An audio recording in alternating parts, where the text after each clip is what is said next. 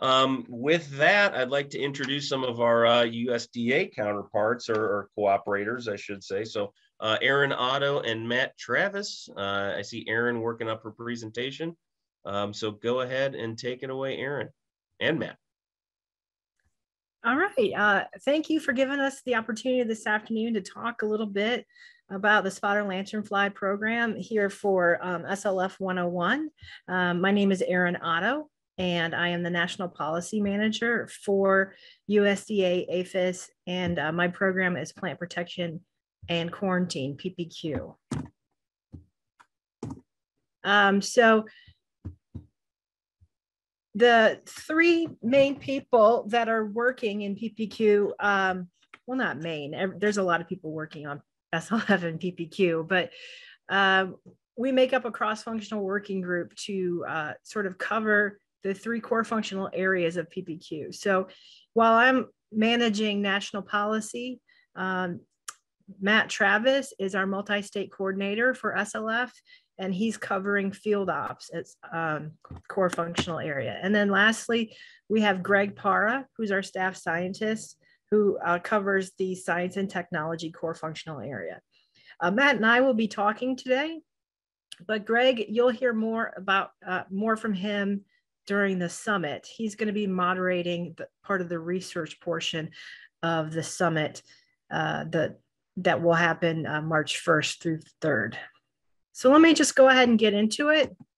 I'm going to talk about a little bit about the background of SLF. We've heard a lot today, so I'm not going to dwell that much on it. Then I'll talk about the program goals for the SLF cooperative program. We'll talk about some of the activities that take place within the program, and then we'll talk about funding. So without further ado, the SLF, we've all learned that it got here in 2014. It's now in 11 states. We have 11 states with populations. It is a pest that has multiple hosts during its life cycle, although its most preferred host is that tree of heaven, the Ailanthus altissima. Here you see some nice pictures of several of the life stages, whether it's first through third, that black and white one. The fourth is the red instar with black dots, and then we got our adult there. And then a nice picture of the newly hatched nymphs.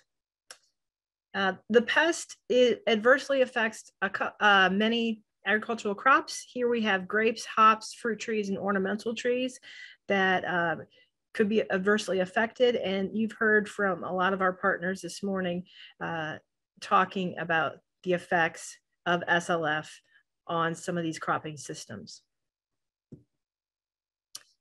The SLF program is a coordinated program between Aphis, PPQ, and the states. We work really hard to coordinate with our state partners and work on containing and suppressing the SLF in the generally infested area and eradicating or attempting to eradicate from the satellite populations. So we have some 6 major program goals that we work on for the program. So first of all, we focus primary control measures based on the data that identifies key SLF infested areas and established populations. We also focus primary control measures on those high transportation pathways and commodity pathways to minimize the risk of long distance dispersal of SLF. We rapidly respond with control strategies to SLF satellite populations as they're discovered. We also promote the development, harmonization, and implementation of best management practices for all sorts of industries, many varied businesses, and lots of different growers and different cropping systems to address the risk of long distance movement. We promote the harmonization of state SLF regulatory and data collection activities across the SLF program so that from year to year, we can get more information about the pest and how it behaves. And also lastly, we maximize SLF education management recommendations and citizen reporting by supporting robust outreach strategies. So we are working with our state partners at the federal level. while they work at the state level. So I'm going to pass this over to Matt now, who's going to talk a little bit about the yearly population. Yeah, thanks, Erin. And so you've seen several different versions of maps today, but this is the map that we typically refer to as the blob map.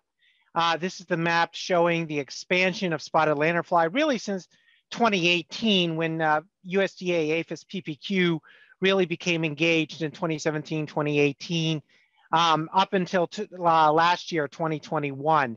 And as you can see from the expansion, we had some key areas where it really expanded. And if I had an overlay with pathways, especially transportation pathways, you would see that overlay and see the relationship there, which would be very key and instrumental in this expansion as this pest has furthered its range across multiple states, like Erin said, 11 states right now.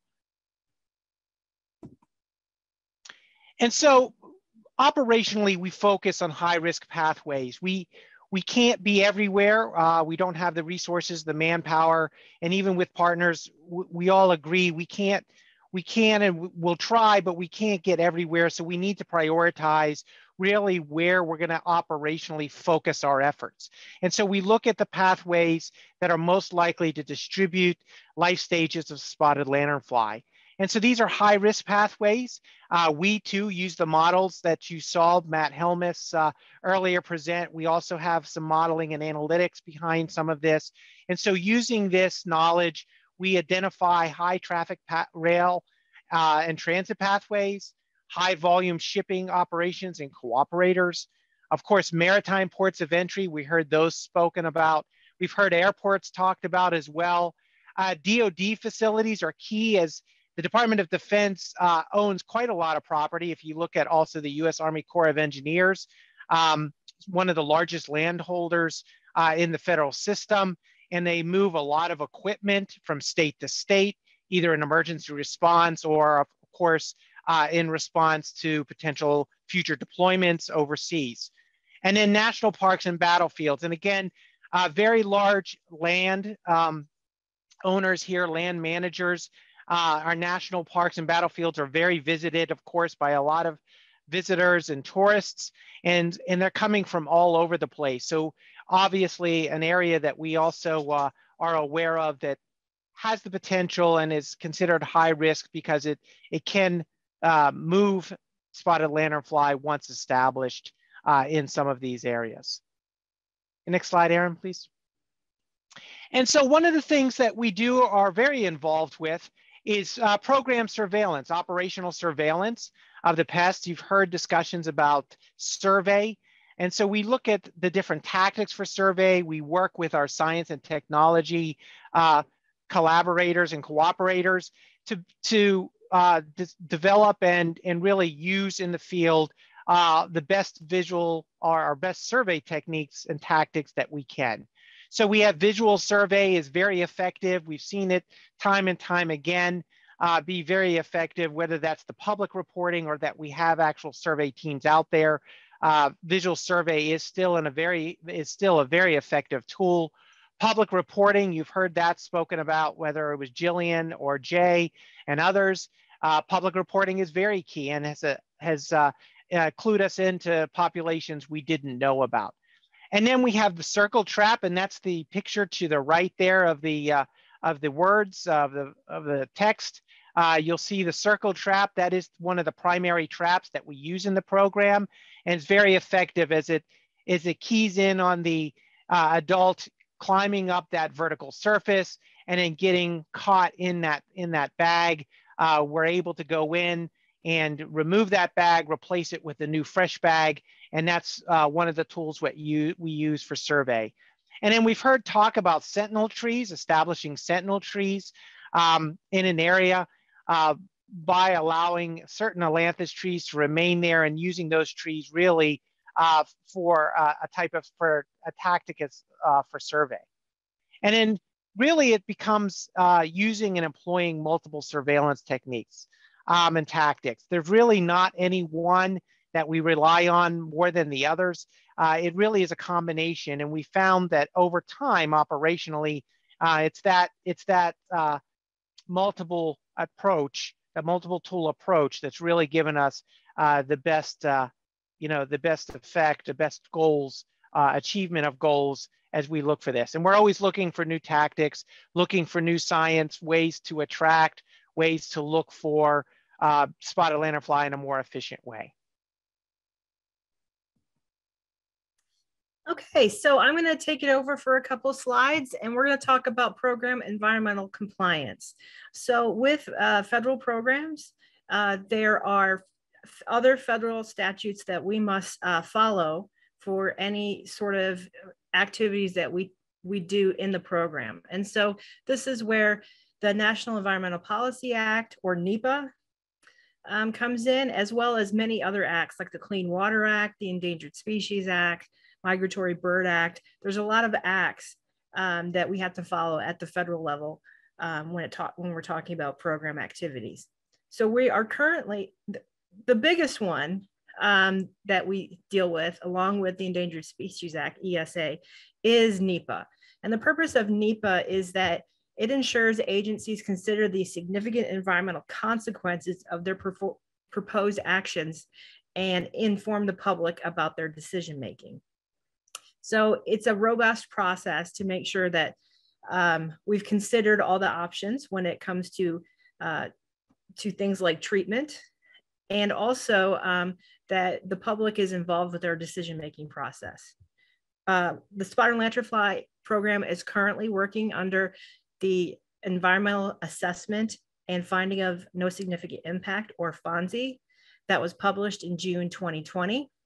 And that covers several states, the Mid-Atlantic, and then several states that are sort of collaring those states in the Mid-Atlantic. So the current EA that we're working under covers states Connecticut, Delaware, the District of Columbia, Kentucky, Maryland, North Carolina, New Jersey, New York, Ohio, Pennsylvania, West Virginia, and Virginia.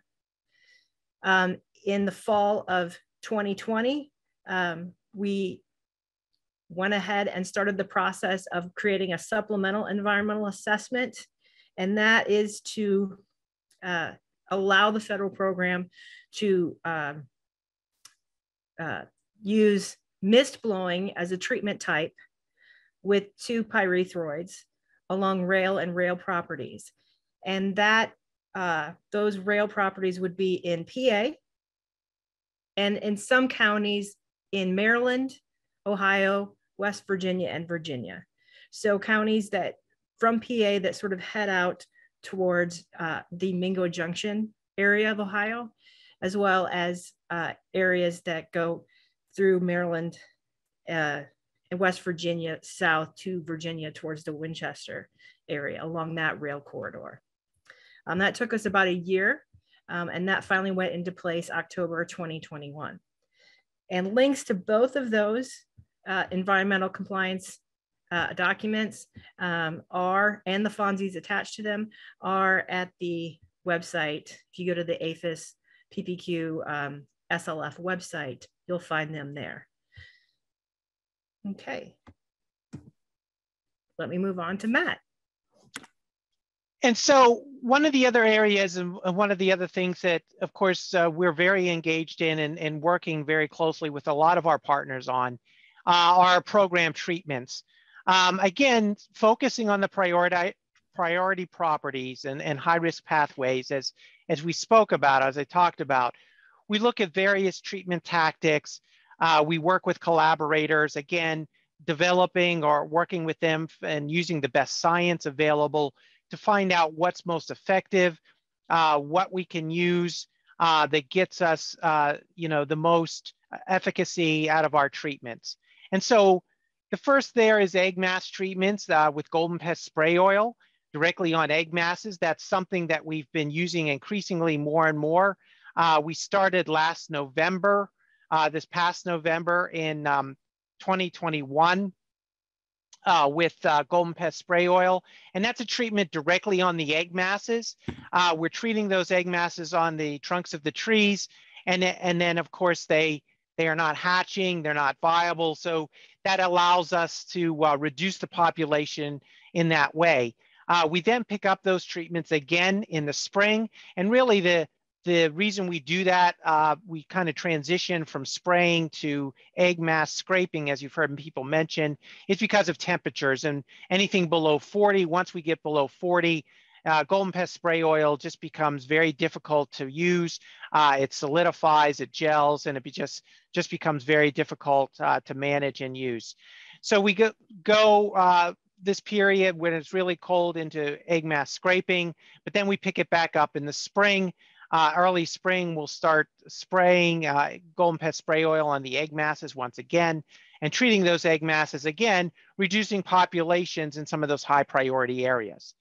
We talked about trap trees. That was mentioned several times by several of the presenters previously, doing direct bark or foliar applications of systemic insecticides, especially on Ailanthus or tree of heaven, and treating those trees and allowing those trees to absorb the systemic, and then of course be that toxic trap tree for those insects feeding on it when they hatch and emerge. And in broadcast treatments, applying contact insecticides, we have gone to 2 pyrethroids, as Erin mentioned, bifenthrin and beta-cyfluthrin, and we've applied those in different ways. First, manual backpack sprayers, either using a bark spray or a broadcast, truck-mounted spray rigs using hydraulic guns, or as Erin mentioned with the supplemental EA, we recently added mist spraying or mist blowing use of our bifenthrin or contact insecticides. And again, the targets there is really to knock down the population, suppress the population, especially in high population areas in our high priority sites, preventing whether it's the adult making that hitchhiking ride on the airplane, getting aboard a vessel, a ship, or taking a trip on rail. That's really what we're targeting there, knocking those populations down and trying to keep the population suppressed from making those long distance trips into other states. Next slide, please, Erin. And in outreach, and a lot of people have talked about outreach. Outreach is certainly a very important part, working with the partners, getting the message out to the public, getting the message out to transportation. We've heard that, we're working with some different partners.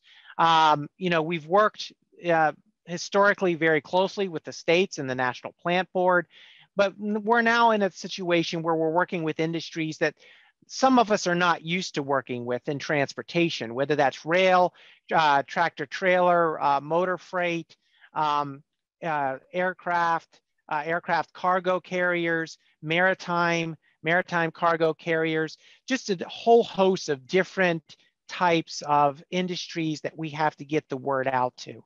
Nurseries and growers, of course, we also have some historic relationship there, but we always want to make sure that we're carrying the message to them as they move nursery stock from state to state. And of course, looking at all retail, whether that's the distribution warehouses, like your big box store distribution warehouses, or the small distribution warehouses moving goods from state to state via box truck along our highways into other states, and in the general public. And again, as you heard Jay and Jillian talk about it, the general public really has become an ally here in our fight against spotted lanternfly. We're working very closely with them, whether it's public service announcements, pest alerts, our websites, social media, and live media events. And as you heard from all the states, they've used these tools as well. We have a national website, as Erin mentioned, and then of course there's Hungry Pests, which also give us 2 primary avenues for getting the message out to people about spotted lanternfly, as well as materials that they can use and print to use in their local communities.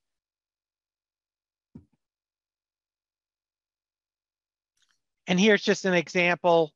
Here's an example with some of the outreach resources that I talked about. Hungry Pest website, and there's the website there. And then the spotted lanternfly website, and of course, stopslf.org. Many of you are probably aware of that as you went there to register for this event. But those are some really good resources, really help us get the message out to the general public, and obviously is very educational for everyone, industry and the general public alike.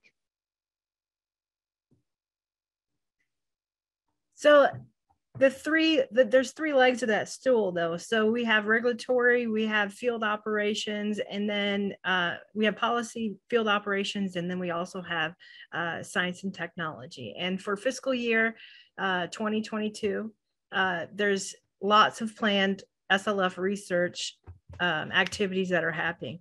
There are three areas of strategic research for SLF.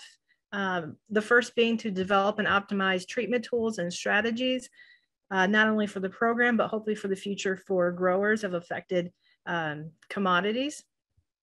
To optimize detection and survey strategies and tools. Right now, we rely heavily on visual inspection. We do have traps, but traps are as good as the insects going into them. So if they decide not to go into the trap, that's where we're at. So we're still heavily reliant on visual survey. So hopefully in the future, we'll be able to optimize some detection and get some different and optimized survey tools. And then also develop biological control strategies. PPQ has been working with partners in research partners in China to look for different parasitoids that might be useful in this fight. Again, with biological control strategies, they take a long time to develop. With this insect being one generation a year, a univoltine, it's going to take several years because we can't do research back to back like we can with other insects, like maybe fruit flies or things like that. So it's a little slower process when you're dealing with one generation of an insect a year. There are some possibilities that are on the horizon. We are looking at a egg parasitoid and a nymphal parasitoid.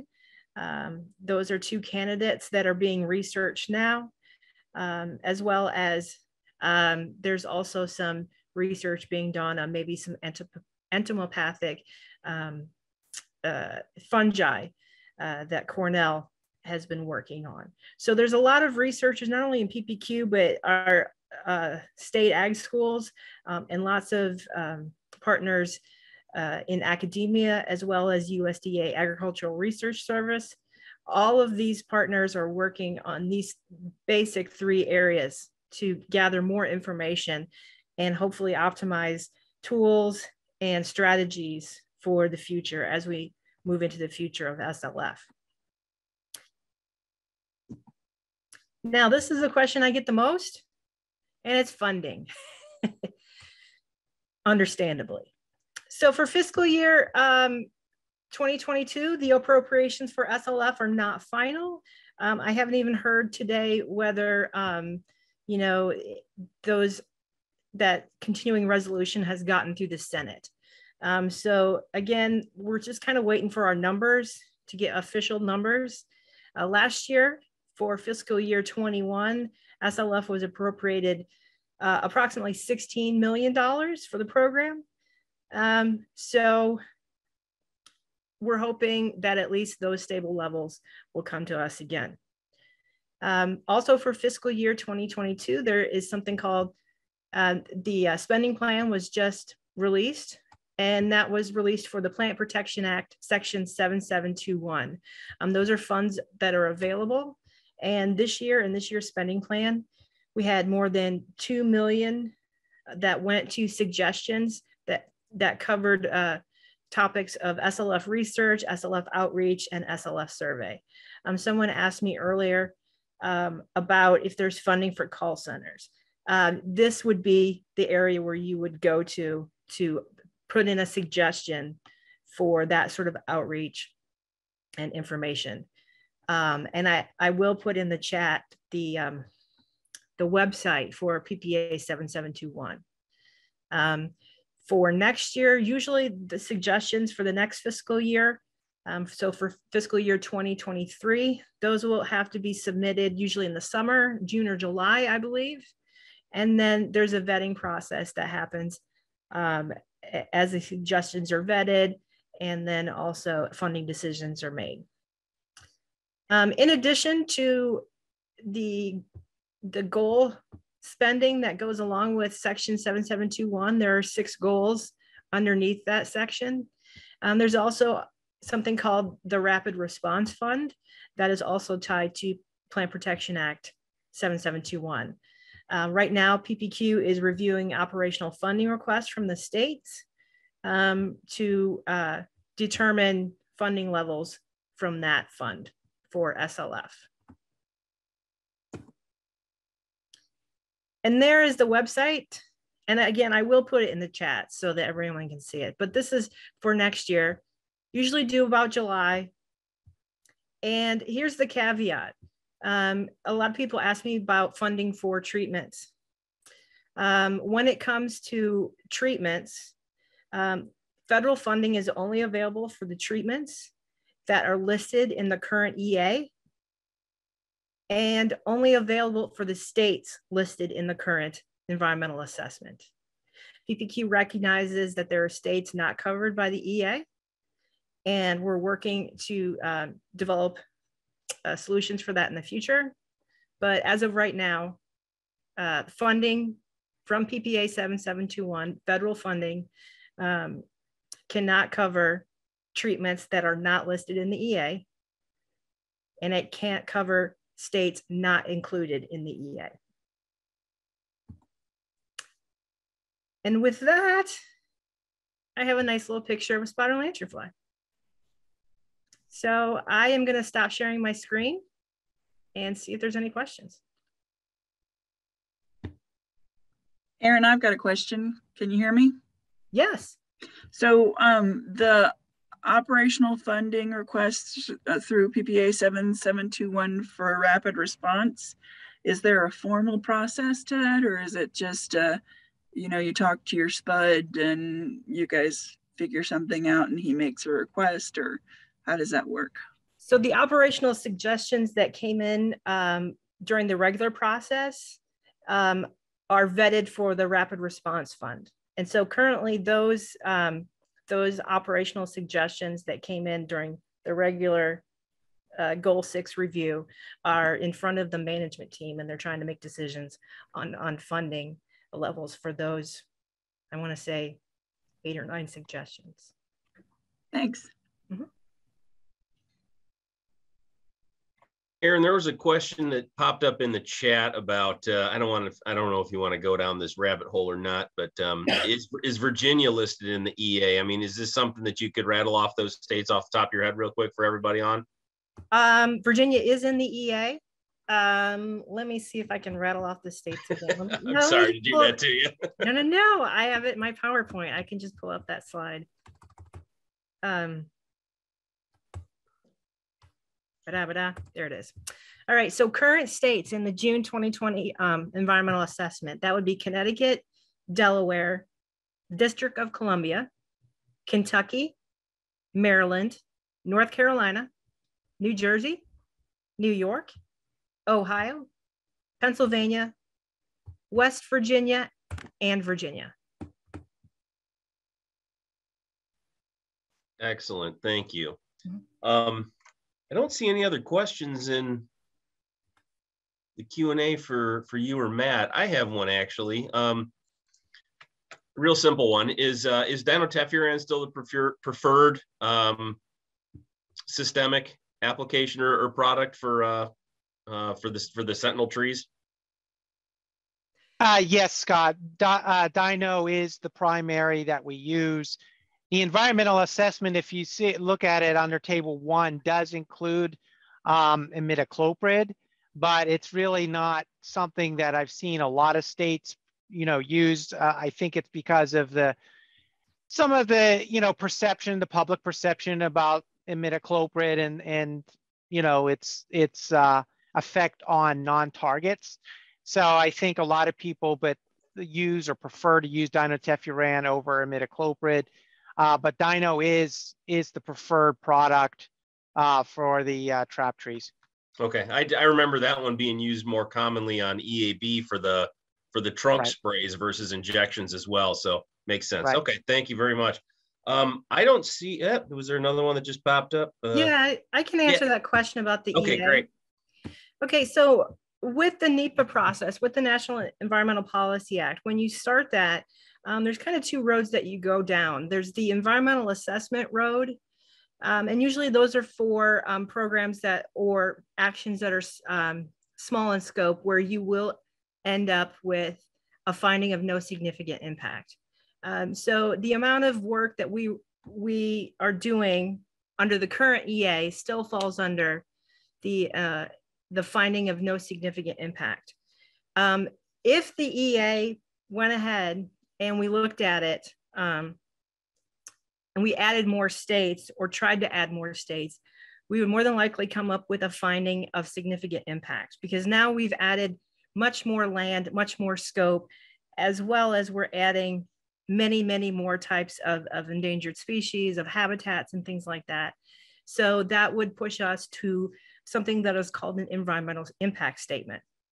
Now, the environmental impact statement is something that takes longer than the EA. So we cannot just add states to the EA as currently written. And so PPQ is trying to develop solutions to that, whether it's doing a full, the decision hasn't been made on what kind of EIS or additional environmental documentation could occur. There's a lot of different types of EISs. So stay hold. That decision should be coming, I would say, probably by summer-ish. But yeah, we can't just add, it's not as easy as just adding a state and just typing it in. There's a lot of paperwork and a lot of analysis that needs to take place. I would say sounds good, but I don't think that comes as a surprise to anybody. So thank you, Erin. I'm going to throw Gary's question out there because it's a really good one. Are you folks commenting on the Senate Bill 3283 that will ban all neonics? Am I? Well, I'm sure it's the state people that he's talking to. Okay. I'm certainly not going to directly respond to that, but I will tell you, I mean, as we work with states, we've seen this happen. Multiple states at the state legislature level have taken steps to remove neonic, usage from their inventory. We work with the states as closely as possible. Thank heavens, most cases, it becomes a highly restricted pesticide, which is only usable by licensed professionals. So, we've handled that or dealt with that a little bit. I can't speak to the Senate bill or the abandonment of neonic. So I can't really speak to that right now. We'll have to see, but we realize that that's out there. We've seen that also with other products that we've considered, which is why we're constantly looking for new products that aren't in the class as the same class as neonicotinoids or pyrethroids. We are looking for other alternatives to those two chemistries. I think that makes sense. And again, I'm not going to touch that one for everybody, but it's probably something that we're all going to have to navigate one way or another at some point based on our individual states as well and where this bug pops up. So with that, I want to thank you both. Appreciate it. There's a couple of questions in there if you want to just take a look and see if it's something that would fit into your wheelhouses. But I do want to try and stay on for the break. So if everyone can bow out for about 10 minutes, we'll come back at 1:40 Central, 2:40 Eastern. For our last section of the day, a final panel discussion with a handful of states. So we'll see everybody back soon.